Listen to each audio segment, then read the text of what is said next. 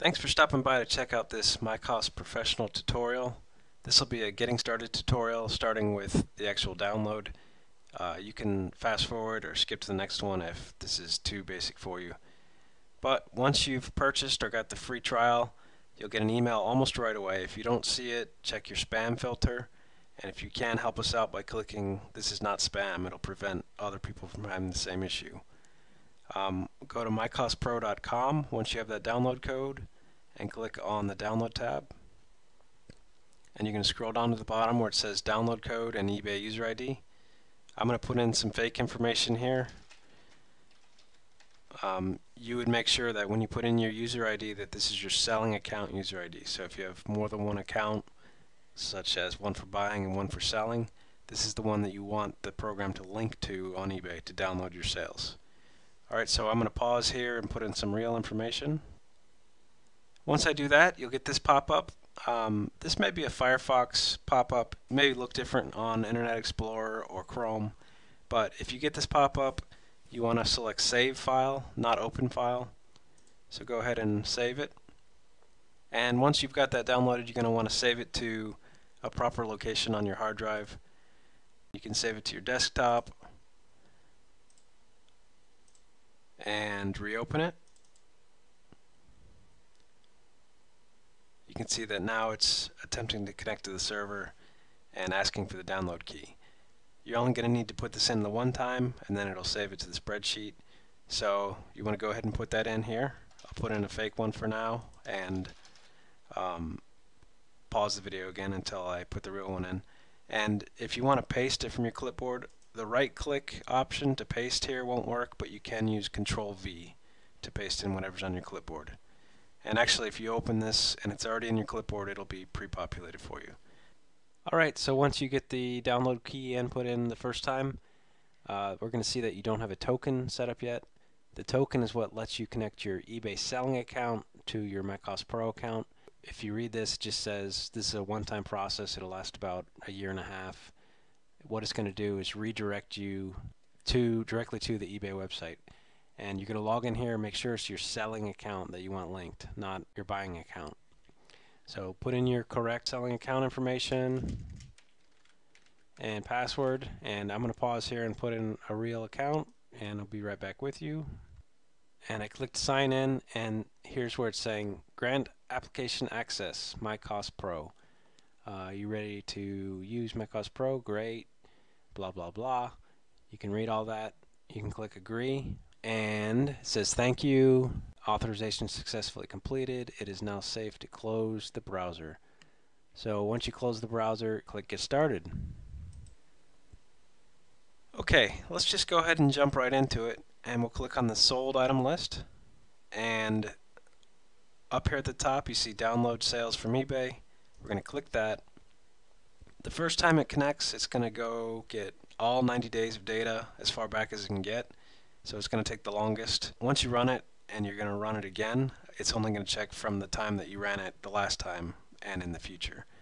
So you can see this is done. I have 31 sold items in the last 90 days.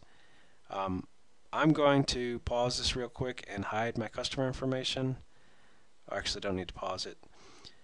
I can click on the column bookmark tabs and it'll hide and show that whole group if you click the click layout assist button to on. If you click that off, then it doesn't do anything. The other thing you can do here is put any of these columns into bookmark view by clicking on the header. So make it take up less space so you can see over to the far right if you want. And this double triangle will show and hide hidden columns with this H here. So if there's a column you want to show, you can delete the H or add an H if you want to hide one and click the double triangle again. Anyway, just toggle that off and it won't affect anything. So you have your sales here, you have your quantity sold, your date that it sold, the listing details, the item number, the final value fees, PayPal fees, the shipping prices that you charged, the actual price that you charged. And then in this customer information that's hidden right now, you have your user ID, the email address of the user, up to 14 days in the past. eBay will only allow us to get that data for 14 days. But once you download it, it'll stay on the sheet. So as long as you run this every 2 weeks, you'll get everyone's email address as well.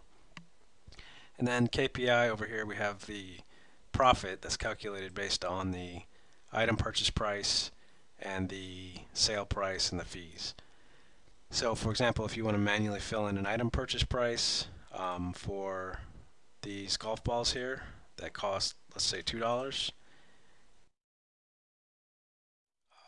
with no postage or anything like that, with $2.30 final value fee, 97 cents PayPal fee, and then sold it for $23, and we can see that it is $17.73 profit with a return on investment of 886%. In some of the upcoming tutorials, I can show you some of the more advanced features, such as how to have it pre-populate your item purchase price and the postage that you're paying, so that you don't have to fill it in manually. That's mostly for if you sell the same item over and over, but it can also apply to items that you have listed that may take a while to sell after you purchase, and a couple other scenarios. So let's show you the active item list before we leave this tutorial. You can get to it from the quick menu up here, or you can go back to the home and go to active item list there. And we're going to check for active items on eBay, and you can see I have 4 active items currently. It has the quantity that are listed, the current price, when the auction started, how much I'm charging for shipping, the description, and this kind of stuff.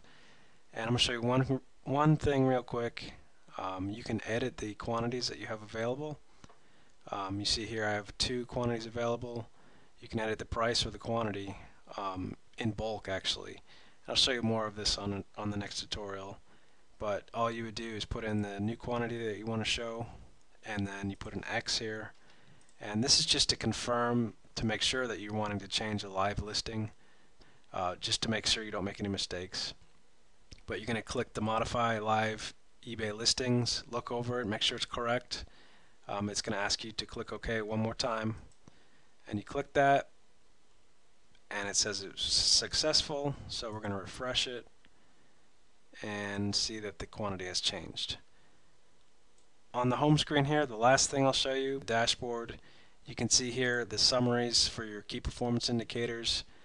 You can change the key performance indicator that you want to check, and you can change the time frame on any of these.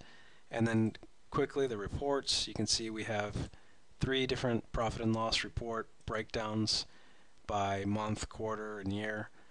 And then you have your performance tracking reports for the year broken down by month, and for any single month broken down by day. And you can change the months on the fly here. And that's it for right now. I encourage you to check out our forum.